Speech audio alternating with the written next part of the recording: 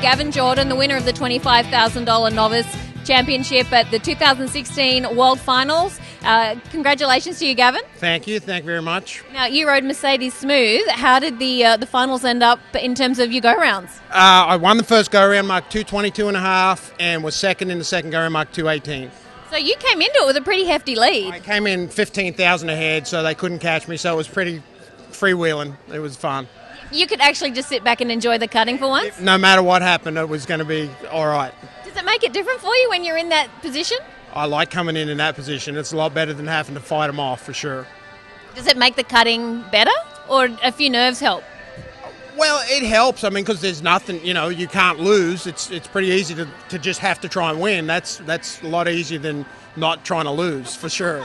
So tell us, this is your 5th World Championship. Does it feel any different to the others? Are you getting used to this, or are you hungry for more? Oh, always hungry for more. I was actually reserve in the 5,000 novice by $46, if you can believe that. And my mare had been hurt for the last 2 months of the year, and this was her first show back. So I don't like being second near as much as winning. Okay, and that was your tussle, that event? Absolutely, yep. Okay, so tell us about Mercedes Smooth. I like the name. Is it good to ride? Absolutely. She's fabulous. Matt Gaines trained her. Steph and Chuck Roven own her. Sent her to me at the start of the year for the purpose of trying to win a world title on her. Come out of an unbelievable program. So although it's not easy to win, a horse like that, trained that well, it makes it a lot easier. I can tell you that. What are the plans with this horse? She's in the sale this weekend, or next weekend, I should say. That was also part of the plan, try and build that record on her. She's won $145,000 now and world champion. Hopefully that helps her in the sale. Will you be hitting the road again next year?